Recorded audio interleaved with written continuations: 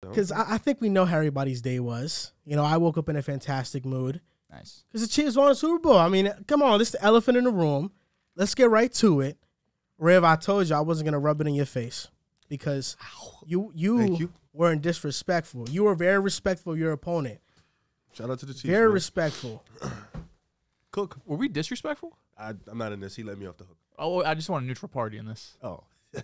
I don't remember saying the Eagles were going to smoke the Chiefs. The Chiefs had no chance. There's no way. You said there was a roster gap.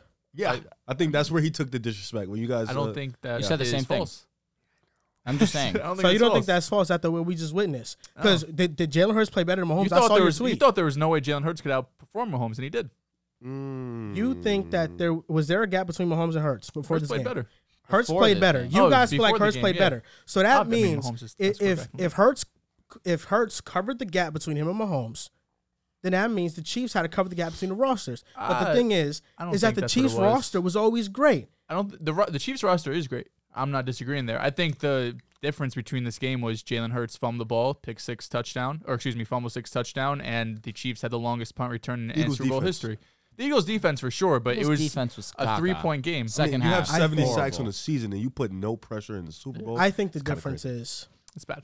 Not a good look. You looked at the Eagles cut everybody. rating on defense and ranking and said, this defense is elite. But real ball knowers knew it was fraudulent. That Eagles defense has always been fraudulent. And against the Chiefs, it was fraudulent. Now, Big Play Slay, shout out to Big Play Slay. Because when I had that Jalen Hurts take, he replied. He let you know. Because he knows ball. He let me know, but he said, we play both sides. Well, shit, not on Sunday. Ain't play both sides on Sunday. Ain't play both sides on Sunday. Not ideal. I mean, honestly, you take away the fumble 6 and the punt that gets down to the 5-yard line, you let up, 24 points against the Chiefs? You're feeling pretty good about that, right? What happened to that elite defensive line, the historic one? Oh, they're elite. They locked up. We fucked up. Chiefs had the third most sacks in the history of the game. They faced a ton of weak offensive lines, but against good offensive lines, check those numbers. They were good, not great, not elite. So are you implying that they weren't elite this year? I'm implying that against better competition in offensive lines, they aren't the dominant unit people think.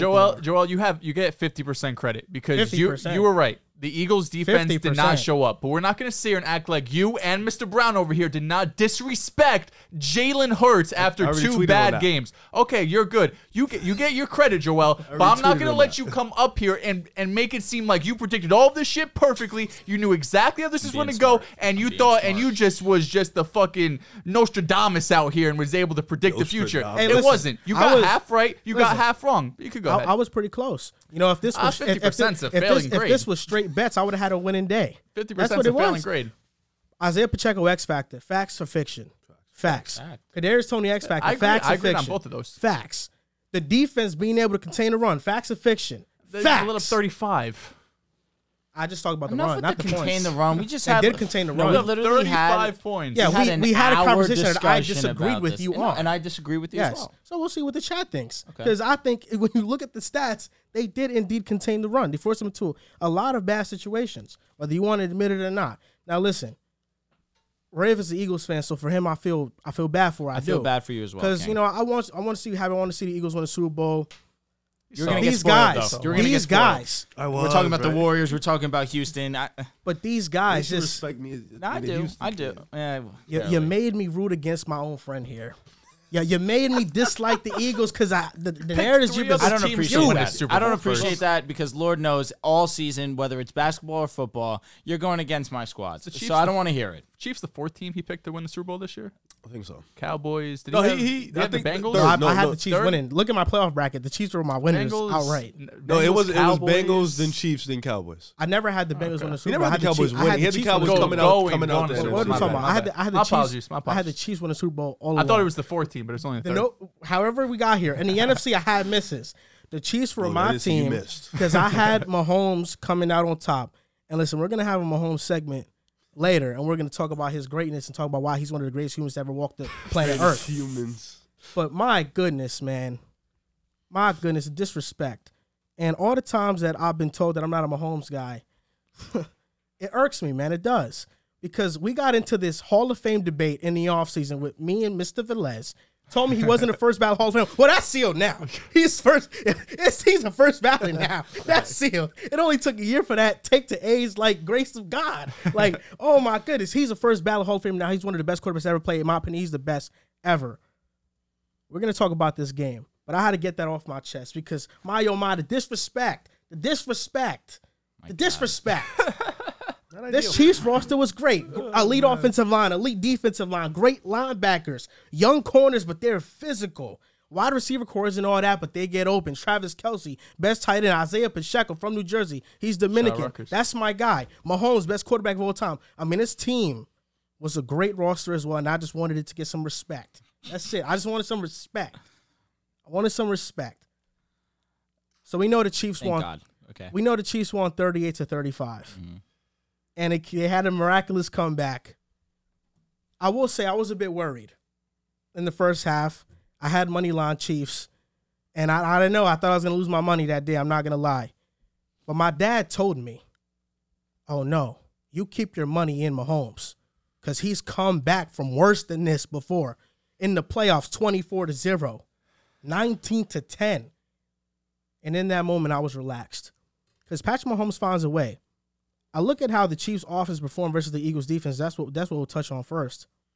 The offensive line held up. The running game was going with Pacheco and Patrick Mahomes. I mean, this was the tale of two halves. First half, the two first drives were great.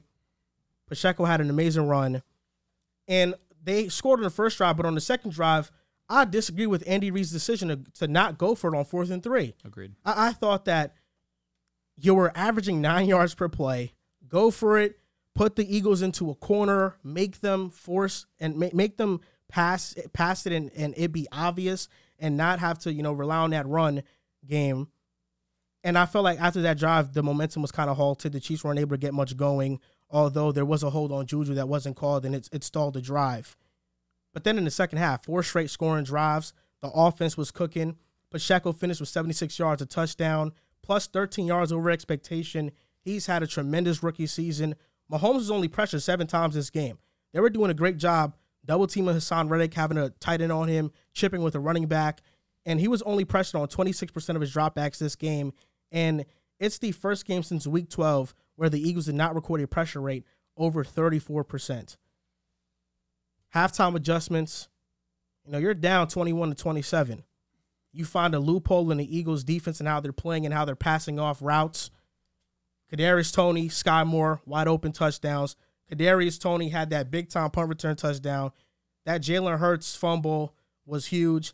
I thought Nick Bolton had a return touchdown after L'Jarius Sneed hit Miles Sanders as well. There was a lot of plays in this game that, were ticky-tack. And I will say, I don't think the last play of the game decided this game. I understand the holding call was a big-time call. It was the correct call. Juju was wide open. He would have been open earlier if it wasn't a hold, and that would have been a touchdown anyway. The Eagles had chances to get stops. Their defense got absolutely torched. They played man coverage on 55% of their snaps. And the Eagles versus top 10 defenses, because people don't seem to believe me when I said this team was fraudulent. The defense, at least, because I think the offense is amazing. The defense is fraudulent. Suddenly. Flipped quick. Suddenly. Top quick 10. Flip aside. I never said the offense was not great. What are we talking about here? Top 10. The giggle. Top 10 offenses. Cowboys, Lions, Chiefs, Vikings. Joel, before you continue. Oh my god. Because I'm here on today's show ready to give you credit. I am. I need you to be real though. Take your L's with your W's, no, because bro. listen, your W's way bigger than your L. But be a man. It's not lie. Be honest. There's no way you can sit here and say Jalen Hurts' face. All this. No, and another thing, because it was the quote of the week on one of the podcasts we had with people are mad at me for telling the truth about Jalen Hurts when in reality I've been right all along. That's the only reason why I'm not going to allow you to sit here and continue and say that you've been super high on this Eagles offense all along. That's cap. Everything else, go ahead, proceed. Go ahead. I haven't been super high on Jalen Hurts. I have not been. We're going to talk about Jalen Hurts. Short and sweet. He had an amazing historical performance. I'm not taking anything away from him. He was on some shit. I never said this offense was an average and mediocre offense. This offense is great. They have an elite offensive line. I never questioned it. Oh my God. I questioned what exactly did I question, Dehls? I'm curious. You questioned the opponents they played. You said basically throughout the whole year they haven't played anyone substantial, noteworthy. I said who, and I specifically remember saying, who can they play to impress you? You told me the Cowboys and 49ers, and that was it. You basically went the entire season say they haven't played anybody. I'm not impressed by this. That was the Eagles as a whole. And Jalen Hurts' season, he had an elite season. There's no doubt. But I have to take into account the strength of schedule of the opponents. Despite that, the offense was tremendous. I never questioned how great this offense was. I mean, how many times do we sit here and talk about he's not good against zone blitzes and cover 3? Oh my God, he's gonna get exposed. He's like that not. shit was he stupid. Wasn't. I mean, you want to say you were pushing that. You want to say it's stupid, but listen, for me, I'm going off actual evidence.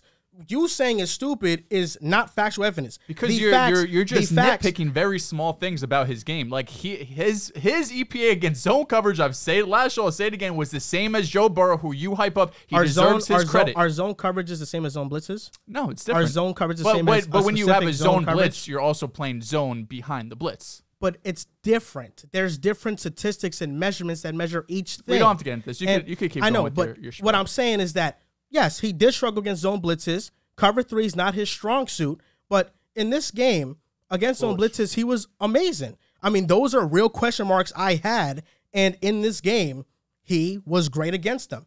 That I'm not going to say that he wasn't great against them, but to say that he wasn't bad against them or average before that, it's not a fact. We had to bring it up. Yeah, it's not a fact, though. I've always said the Eagles' offense was great. You hold us accountable, we'll hold you accountable. I mean, listen, y'all had a major L, so you want to now throw L's my way. Hey, and you want to act like I said something I did not say. No, I did not say that. You've been questioning this offense all season long. I questioned Jalen Hurts, not the offense.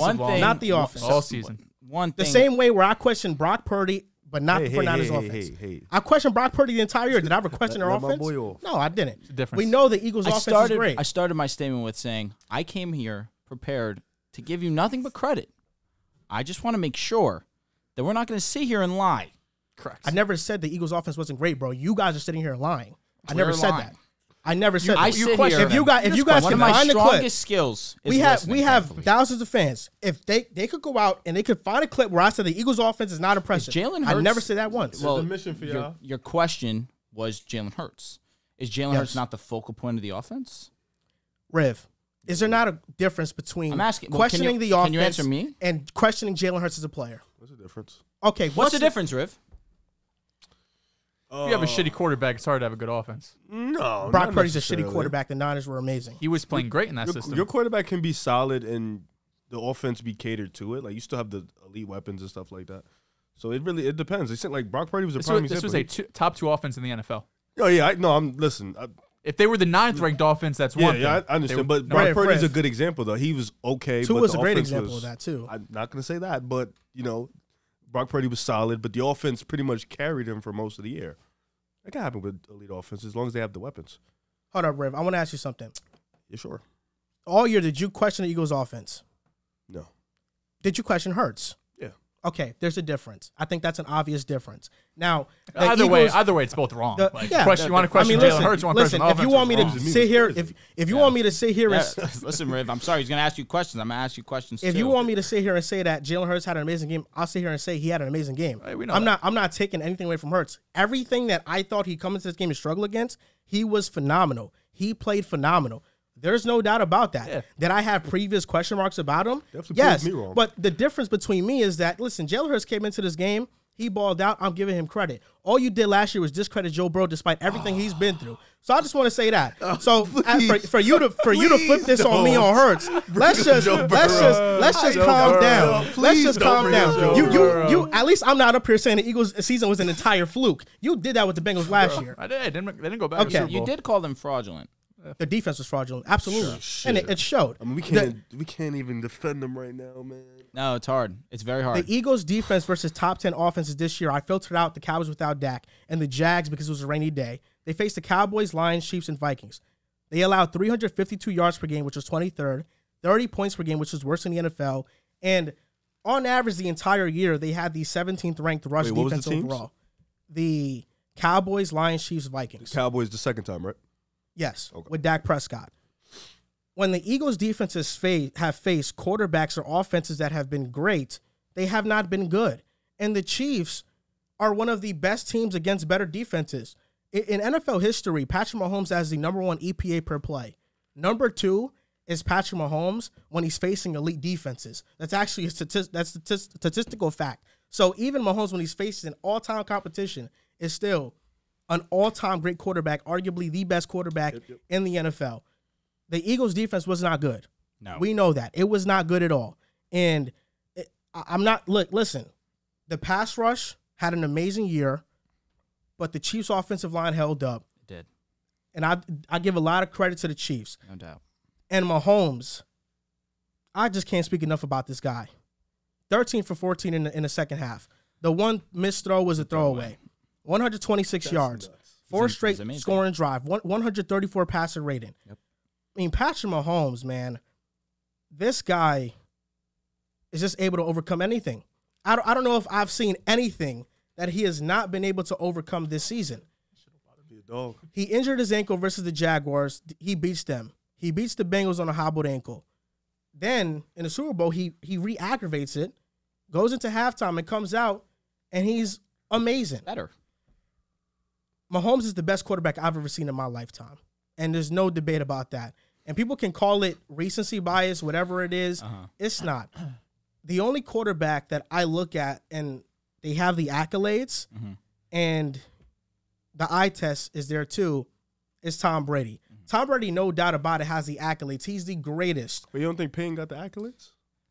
He has the accolades, but Mahomes, he already has 2 Super Bowls. Yeah. And he's 5 years in. Peyton Manning has 5 MVPs. 5 MVPs. Peyton Manning, Mahomes right now has as many Super Bowls, Super Bowl MVPs. We're going to talk about it later, so let's AFC not go too championship crazy. games than Peyton Manning, but he's just special, man. He's special. He is. And I think this story, especially when talking about the Chiefs offense, the storyline for them is losing Tyreek Hill and it not mattering. It really not mattering. The Chiefs' defense has played man coverage on them the 4th highest rate of anyone in the NFL. And they were still able to execute, and Mahomes was still able to have the best season of his career. I mean, usually you're supposed to regress in these situations, and Mahomes didn't. And I think the fact that they were able to build this roster around Mahomes, get younger on defense, offensively rebuild that offensive line, I mean, it's just a credit to everybody, to Brett Veach, Andy Reid and his schematics. He fooled the Eagles twice on those red zone plays. I mean, listen, this is a well-oiled machine. But Patrick Mahomes is in the driver's seat of it, and he's just spectacular. Go ahead. All right, here we go. Unless you want the Eagles fan talk. Yeah, no. Do you want to talk, Riff? Yeah, okay. So, Bill said. I'm hurting right now. Understandably so. I would definitely be distraught if my team lost in the Super Bowl as well. So Can't relate. I want it to be known that I'm going to try to speak objectively, and I understand that it's going to be hard to receive that, knowing my history of hate when it comes to Patrick Mahomes and the Chiefs. Absolutely. But I want it to be known I'm speaking completely 100% objectively right now. You actually tweeted that you wanted him to have his worst No, game ever. no, absolutely. There's no left it way out. around it. No, I wanted him to play horrific. I wanted No, it that was really crazy. badly. Oh, what do you want me to do? You want me to sit here and lie? I thought you would just tell us that in secrecy. Go Mahomes, I didn't know play you tweeted well, about it, you win know? the Super Bowl. Yeah, No, I'm be honest. He won the Super Bowl, and I was definitely not happy. But I can sit here and be completely transparent. That game that Patrick Mahomes played, particularly in the second half, was phenomenal. Nothing short of it. In the first half, it was basically the tale of two halves. It was the Eagles dominating. Yes, Jalen Hurts did fumble. But ultimately, the drive right after, Eagles respond. They score a touchdown. They go into halftime up 10. They must have enjoyed the halftime show a little bit too much. And the defense completely fell apart where in the first half, they took Mahomes off the field twice. The Eagles forced the Chiefs to punt twice, and obviously a missed field goal, but that's on Harrison Butker, who ended up ultimately winning the game for Kansas City. But in the second half, Mahomes and company were borderline flawless. And I say more so because, again, we had this whole debate, an hour-long debate prior to the show, that I believe both defenses didn't play well. I believe that the Chiefs' defense ultimately did play better than the Eagles, particularly in that second half, but I feel both did not play well. It looked a lot easier for the Chiefs to go down the field and score as opposed to the Eagles. That I'm 100% with you. The Chiefs would get the ball and they drove down the field, made it no problem. My one issue with this game And I was joking, tweeting about the referees. In hindsight, of course, those solely were for me to cope as well as I can. It was a hold. And for Bradbury to come out and say it was a hold also emphasizes that. And I want to give a shout out to the Eagles for handling this loss with grace and nothing but the utmost respect for them, because they are not blaming one call for what was the entire game. And I'm 100% there as well. But what I'm upset about mostly is that the Eagles all game on 4th down going for it. 4th and short, going for it. 4th and 5, going for it. They were aggressive the entire game. In one of the biggest moments and one of the biggest drives of the game where you're down 28-27, it's 4th and 2. Jalen Hurts has been automatic in short conversions all game long. You decide to punt it. Why? Why in the most crucial, the most critical moments of the game where you're aggressive when you shouldn't be and it's working out, when you need to be, you decide to fold over and punt it? And then in hindsight, of course, this is one even worse decision because Kadarius Toney goes and has the longest punt return in NFL history.